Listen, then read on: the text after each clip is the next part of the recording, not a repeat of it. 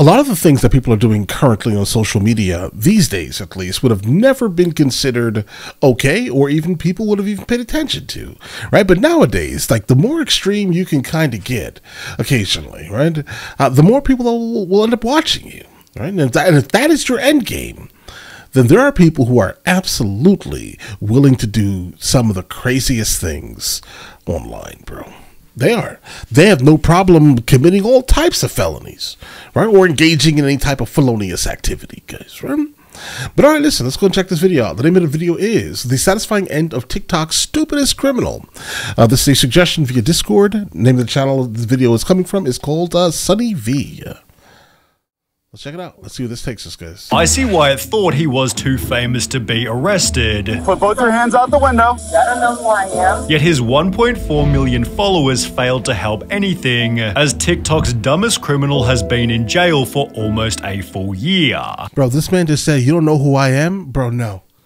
No, they don't know who you are. Please never do that. To introduce the type of guy he is, Icy Wyatt was employed before TikTok. Had a job, I worked at McDonald's. Yet a family member exposed him, stating he worked there for a week and showed up one day and they were like, why are you here? He found out the previous day he showed up to work, so high on Xanax that he got fired, and he didn't remember any of it. Thankfully for Wyatt, however, a work ethic wasn't needed for his genre of TikTok content, simply being a feminine man who was attracted to women. If I had a girlfriend, hair, nails, new bag, because I want to take care of my girl. I'll be so proud to have a girlfriend, and I wouldn't be upset. You know what? It's not my business.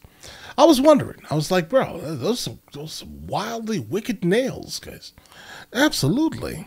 I've never heard of that before. I guess, listen, you know, I guess I'm old school, guys. I was born in the 1900s. All right? I don't know what's going on these days. That's for her. That was his very first TikTok, and it gained over 8 million views, fueled by people wondering if he was actually telling the truth. Right. Icy Wyatt fed into this to achieve a repeat audience, with videos as simple as people who don't understand that I can be femme and still like girls, giving him hundreds of thousands of likes. Wyatt so he found something that worked and has basically dug into it. This is, in fact, his shtick, right? But all right, let's get it. Funneled this attention into bingo gambling sponsorships. I am the king of bingo. I am the king of gambling. And then scolded the audience because they weren't as rich as him. I make $800,000 a month year. You're not even near my Okay. tax bracket. Google me. You can see my net worth. Maybe Wyatt had an ego as he'd previously been in jail. And I've been to jail like multiple times. Which the audience quickly realized he most definitely deserved. Okay. Because a user named KD Nail Artistry uploaded a TikTok explaining she was the one who did Wyatt's nails, and he agreed to pay me from the start at a price of $200 for 3 different sessions. Well, rather than paying, he wrote me a check from a closed bank account. He also knew I was in nail school at the time, so not only was Wyatt a total scumbag, but it also seemed he wasn't as rich as he professed. Despite this, Wyatt only kept on bragging. Gee, I sure do look like the disappointment of the family. Bro, DH Gate is winning right now. You're giving them all your money, right? That's what's happening here. I'm going to go ahead and forecast that that's generally the case here. You know, when people start talking about how much money they're making and things like that, you have to kind of look at them awkwardly, guys. And I'm gonna go ahead and guess that these definitely came from the aforementioned site. But isn't it funny how I make the most money? Sit down. Believing that you'll get much further in life by cutting off all the toxic people and focusing on becoming the main character. Wyatt seemingly went against his own advice and began dating a girl named Moore, with whom he started to spend irresponsible amounts of money. Okay, so baby got her Benz. Hey, you know, I had to get me one too. Stop playing. We some Benz babies now. Wyatt had his Mercedes wrapped in hot pink, while Moore's Mercedes was crashed within a month, introducing everyone to Wyatt's terrible driving history. He had to move out of California solely because that's obviously a fake address, guys. No one would leak his information. Of driving offenses. The reason why I went to Florida was because I couldn't drive here. I had like so many traffic tickets and like driving on suspended license, DUIs, everything. So I went to Florida and I got my license, and it was perfectly fine. And would upload an old video of his own road rage incident, trying to look tough with the title "Don't Play With Me TF." Wyatt was clearly proud of being a terrible human. And normally I'm not that nice. Normally it doesn't matter who you are, I will be like, shut the f up. I don't want to hear about that. Please stop talking about that. Next subject. And nothing solidified And these are the type of people that people are making famous these days, guys. Like, this is like TikTok in a nutshell. this more than a video he accidentally posted. He'd already given the audience a tour of his house, but it was specifically on this house's front walkway that he'd kick his girlfriend out by throwing away all of her possessions. Wyatt claimed the video was posted accidentally, and the couple quickly reconciled, but the pink Mercedes seen back in the tour was about to be another problem. This man has pop on his stomach. His lower stomach. 25 days after getting the car, he'd post this TikTok looking all bruised and battered, which came with a tweet reading, "I'm gonna get some rest and try and recover. My face is in so much pain and the rest of my body." Wyatt then gave some context. He claimed that 2 white hillbillies attacked him unprovoked. I was hate crimed in Florida. I was attacked by 2 men. My car was stuck between like a Chick-fil-A line. They backed me in so that they could both come out and come on either side of my car and attack I don't believe this story, guys. me. This is juicy sommelier, right? Like what they look like older men, Big, like our age. fat hillbilly in like a white pickup truck. That's what they look like. And I'm in a pink Mercedes truck with this type of nails. Yeah. And when Bro, no one cares that much, bro. Trust me. he called to report the hate crime, police beat him further because he didn't take off his seatbelt. Gosh, should I do a story time about how I got ripped out my Mercedes and my ass beat for trying to take my seatbelt off when they tell me to get out the car? Wyatt had filmed his own snippet of the incident. I can't take the seatbelt off? You need to show some respect. Posting only what made him look like a victim, with the caption, "Sunrise County Police in Broward County ambushed me in my neighborhood hours after I had called for help in a road rage incident earlier in the day. They didn't send anyone to help me, but came to my house hours later and held me at gunpoint. This is not okay." Wyatt was clearly the victim here, right? Well, later that day, TMZ posted their own article. TikTok star Icy Wyatt arrested for battery on police officer, which clarified he was booked on Monday night for 2 counts of aggravated assault with a deadly weapon, 1 count of aggravated battery with a deadly weapon, 1 count of battery on an officer, and 1 count of resisting arrest. Bro, I know I ain't like this man, bro. This energy is wrong. Right? And that's nothing to do with the fact that, you know, he is where he is, guys. It's just how you deal with people is really important, bro. It's really important. Like, no one cares about what you're doing that much, bro, but stop doing whatever you're doing, how you're doing it, all right? Because it's crazy.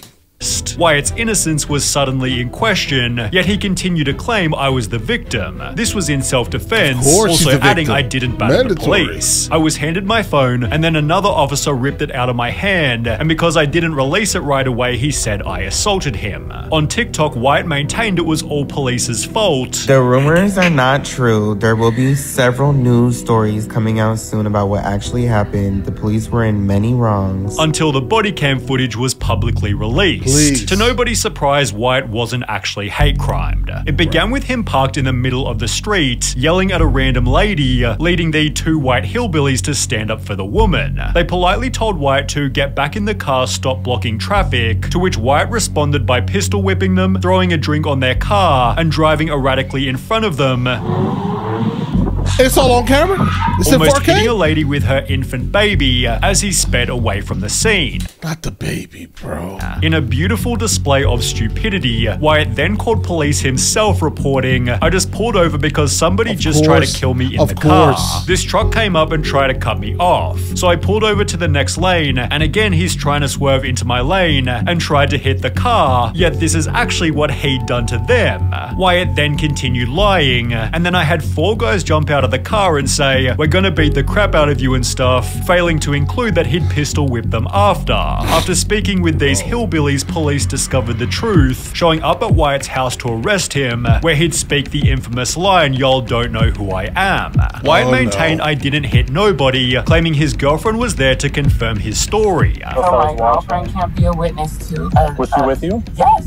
Oh, okay. Well, we can talk to her when she gets here. Moore then showed up to tell her side, yet it was later shown by this frame that Moore wasn't even there at the time. Wyatt's final defense of having a gun was because he drove a bright pink car who is famous online and gets messed with on the freeways all the time. I'm not sure you need a defense for owning a gun in the United States of America, specifically in a state like Florida, right? I mean, you could definitely have a gun. I don't really care about the defense, but if you had to point that out. As if it's been a lifelong issue, and he didn't just buy the car 4 weeks before. He added, "I have millions of followers. People make this stuff up all the time," to which the cop responded, "Not everybody knows who you are." Prompting Wyatt to add, "I have 58 million followers. Everybody who's been on TikTok or Instagram has seen who I am." Before spending the night in jail, Wyatt bragged about his jewelry. You know this is an $80,000 chain I'm wearing next to person, right? Being released the following day and posting a celebratory TikTok. "You can't get rid of me, bitch.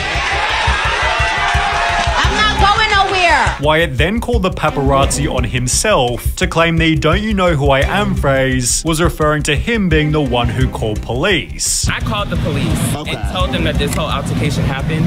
So when they pulled up, I said, "Don't you know who I am?"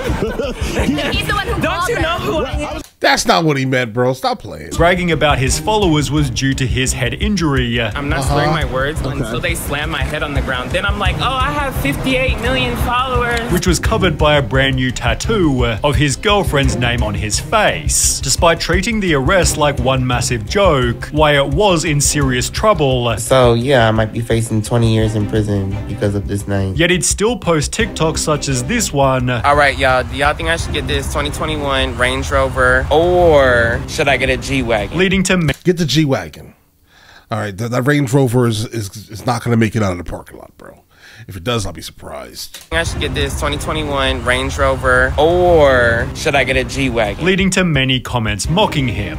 "If I were facing up to 20 years, I don't think looking for a new vehicle would be at the top of my list of things to do."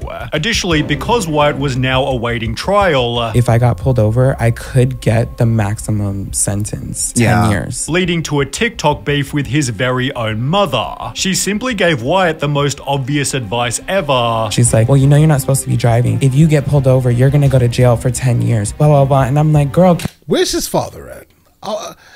I want to know. Can we talk about this another time? Like, I'm really not trying to hear about this. She's like, "Okay, well, I'll talk to you about it later." Then I'm like, no, I don't ever want to talk to you about it unless I bring it up because that's something that triggers me. Leading to their relationship completely falling apart. They'd publicly argue back and forth about anything and everything, although Wyatt failed to take any of her advice. Because during this period of waiting for his sentence, Wyatt's stepdad proudly announced he got into an altercation and keyed a car while he was out on bail. As a result, Wyatt was rearrested to be jailed until his trial, predicting just beforehand he wouldn't be in for long. I'm looking at probably a month's time and $10,000. However, 3 months passed without a word. Bro, you're the last one that needs to go to jail, bro. I'm gonna be honest. You are the last individual to end up in jail. I'm telling you. This guy is an interesting individual. Like, hearing this story, like knowing that he did basically every single thing that he said he didn't do, while then claiming that he's the victim in this situation, is absolutely just asinine, guys. Word about his trial and his plan to work out every day didn't exactly happen. Because I'm gonna just be working out the whole time. As he'd tell his girlfriend via jail phone, he'd gained 40 pounds or 18 kilos. In the process, Wyatt was facing other issues. Have you gotten in a fight since you've been in there? I was attacked. As Moore finds out, Wyatt will be serving at least 2 years. I know I was being delulu, like thinking that this was gonna be like quick and easy and that you were gonna be home soon. The reality is just like very much like hitting me now. Despite this, Moore had Icy Wyatt tattooed on her neck, live streaming the session during which she'd get a call. On the phone was a debt collector asking for payments on a mattress. They've got all this money apparently, but can't buy a mattress outright. Wyatt's mum then revealed they had payments on their cars, making it obvious they'd financed their whole life and were pretty much broke. 2 months ago, Wyatt vocalized being worried about the cost of a phone call, while his 40-pound weight gain has turned into 70. I gained 70 pounds since I've been here. Do you believe that? I've gained almost 100 pounds. As a last-ditch effort, Wyatt sent the judge a letter stating, "I feel absolutely terrible and ashamed for the way I handled things with these people. I'm not the type of person to hurt anyone or vandalize people's property. That just isn't who I am or who I want to be," but the judge didn't buy it. I see Wyatt still yet to be convicted, having spent 12 months in prison and lost absolutely everything simply because he couldn't hold his anger.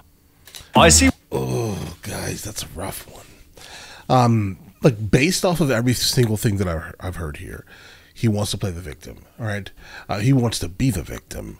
He lies about every single thing that he's doing here. I'm almost positive in the beginning of this video it said that he had 1.4 million followers, not 58 million followers. But either way, 1.4 million on TikTok. Okay, right?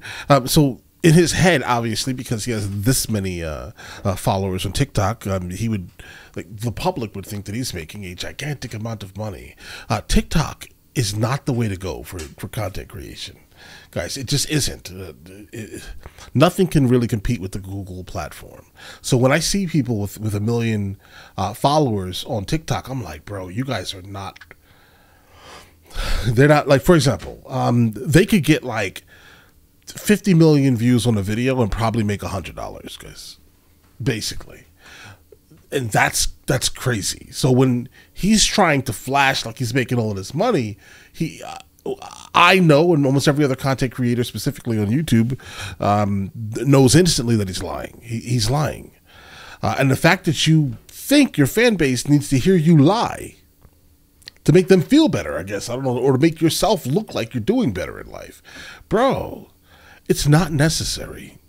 Like, be exactly who you are at all times. And again, when people fed into whatever nonsense he was doing on that first initial video, he had to then obviously do a deep dive into that, into that shtick, basically. And him flashing all of these designer things, bro, all of that is fake.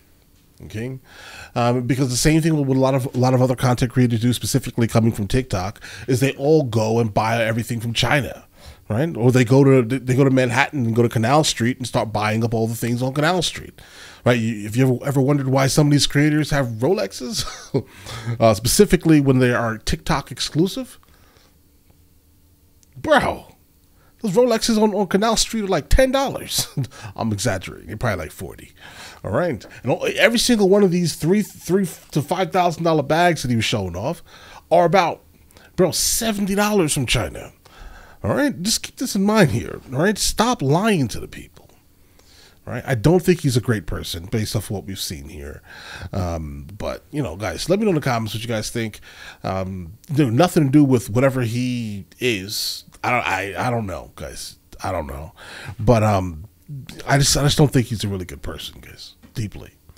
But listen, you guys all have an absolutely amazing day. Enjoy your day thoroughly, guys. Before we go, are you guys subscribed to the other channels? Logical Movie Reviews with Mr. L. Boyd, along with Mr. L. Boyd Music.